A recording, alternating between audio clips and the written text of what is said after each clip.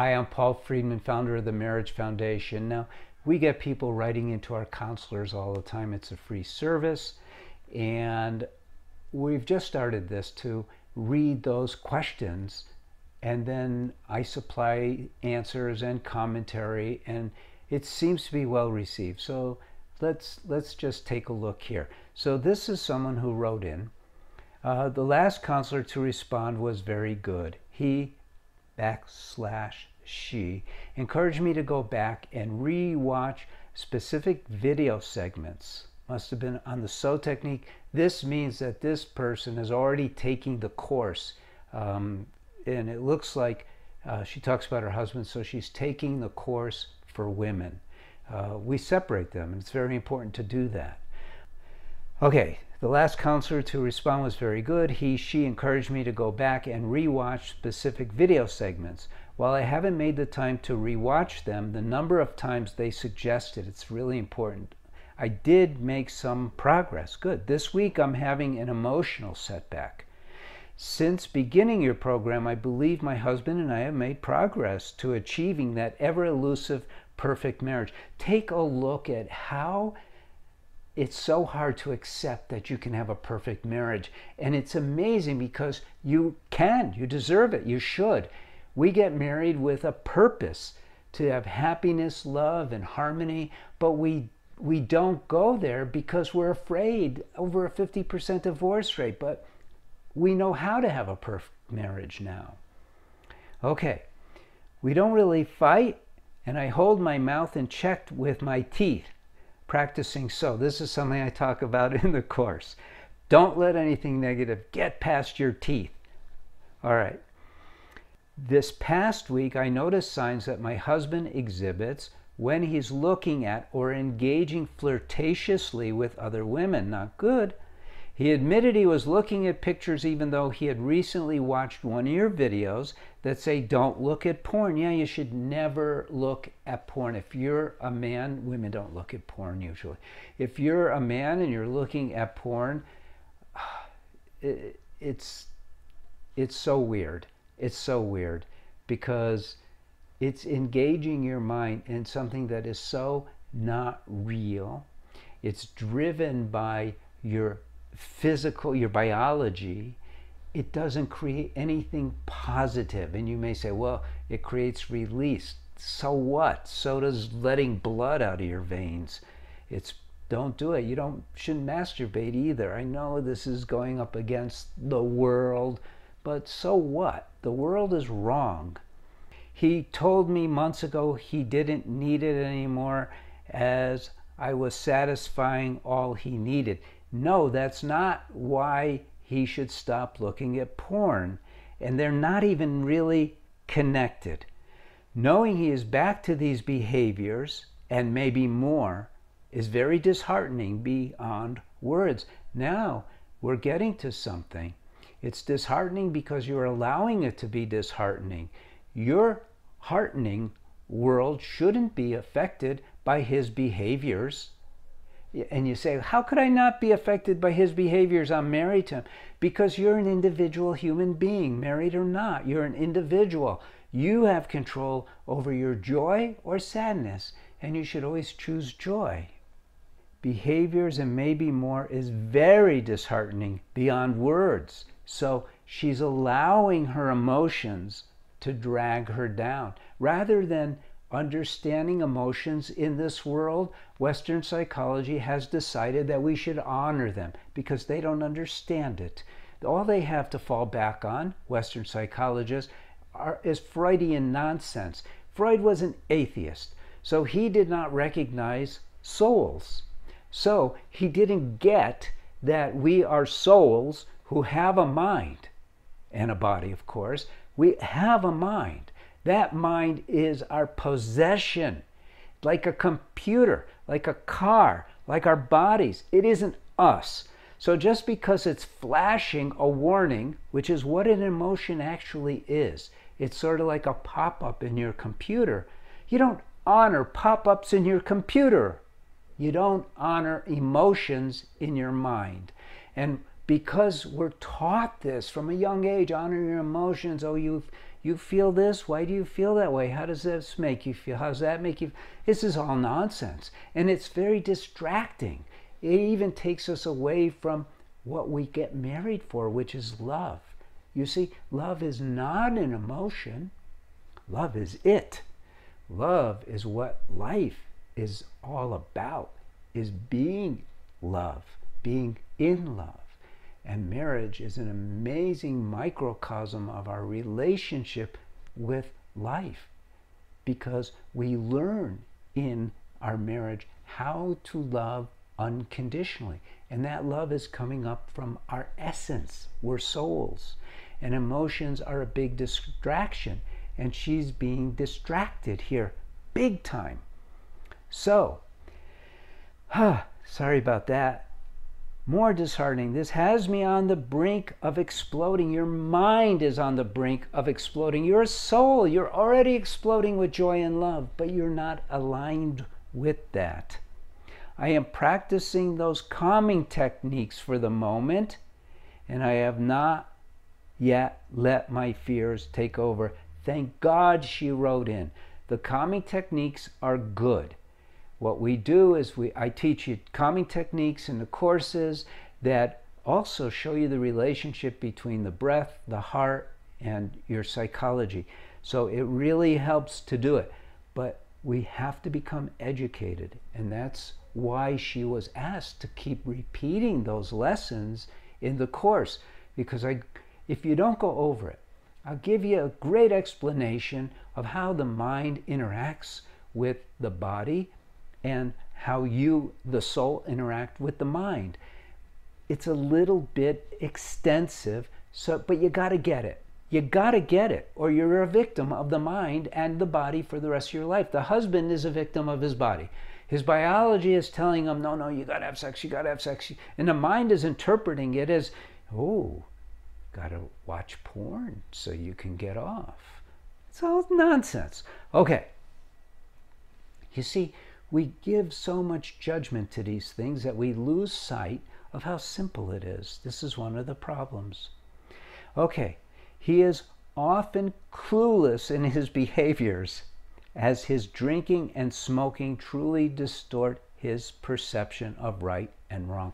This is true, what she says, but it's not her job to monitor him.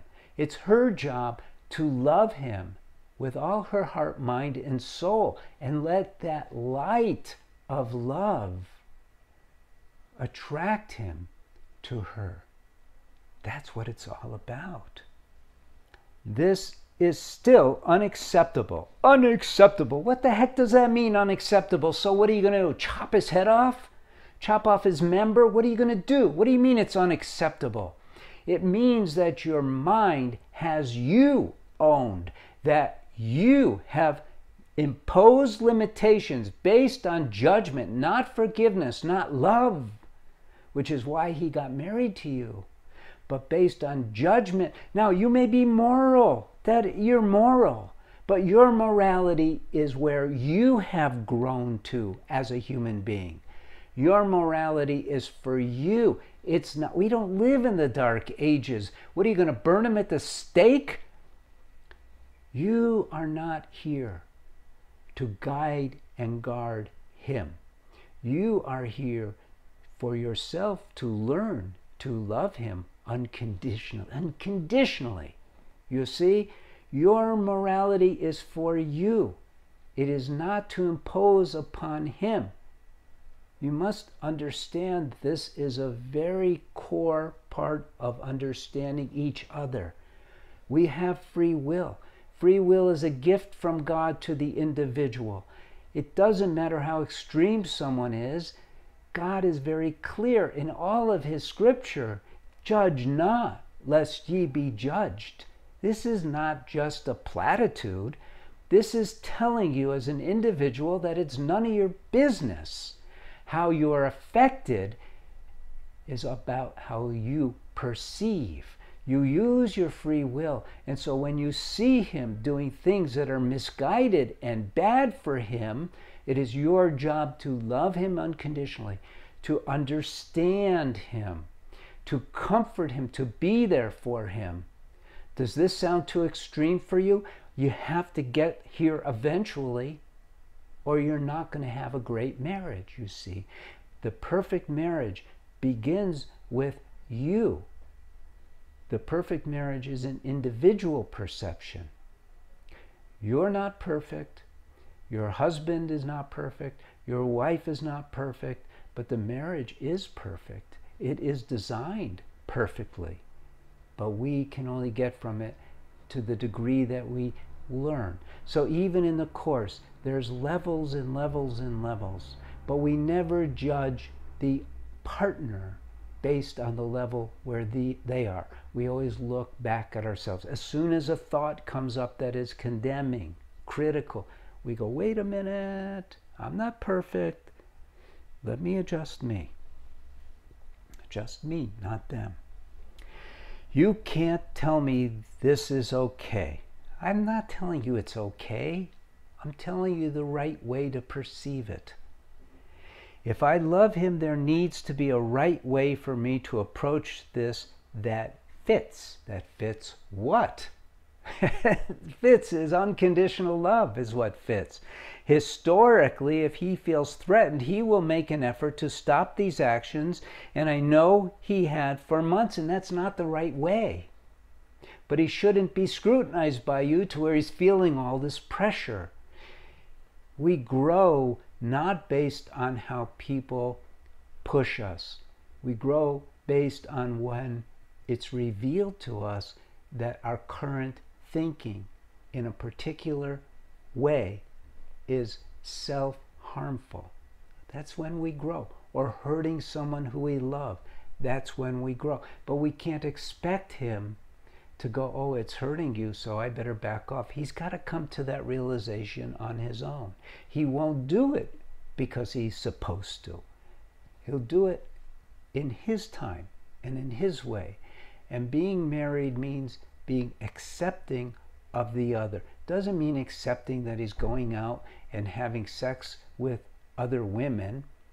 Then you need to be protected. But again, you don't need to condemn, even that extreme. Most of our women clients come to us because their husbands are having an affair, and they have a choice. They could still strive for that marriage that they want, and they'll get it, but they cannot control their husbands. And that's a very difficult thing for people to understand, both men and women. We want to always control everything around us, but we don't control ourselves. And controlling ourselves is the secret sauce. If I love him, what do you mean if I love him? There needs to be a right way for me to approach this that fits. Historically, if he feels threatened, he'll make an effort to stop these actions, and I know he had for months, and it doesn't work.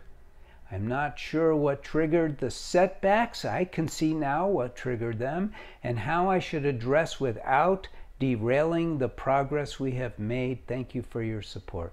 Yes, she made progress because she's learned to zip the lip when she wants to say something. But the changes have to be inner changes. So she's just begun this course, or she would already have been practicing the SO technique and understanding it more and more, because we understand ourselves through the SO technique, which is proprietary, by the way, and we learn in layers. All of us do. You know, even when you went to school and you had to learn math, first you had to learn how to count, and then you learn how to add, subtract, multiply, and we move things around, and it's in layers. And then we can add algebra.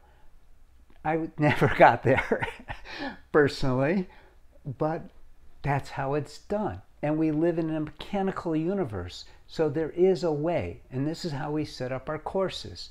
It's set up so you have a mechanical process, so you advance a step at a time.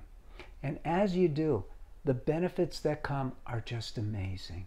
I mean, thousands have benefited from using our courses, and not just a little bit.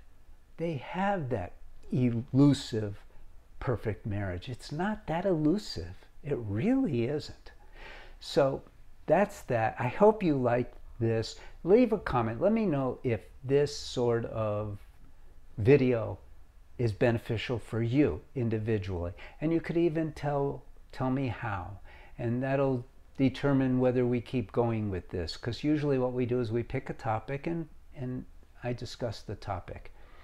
I like doing these things because it deals with so many topics, not just a topic. And I think it's more beneficial. So, I'm Paul Friedman. I founded the Marriage Foundation. Like the video, even if you don't like the video, I'm joking. And subscribe to the channel. That's always good if you're not regular with us. And God bless you. Take care. Thank you.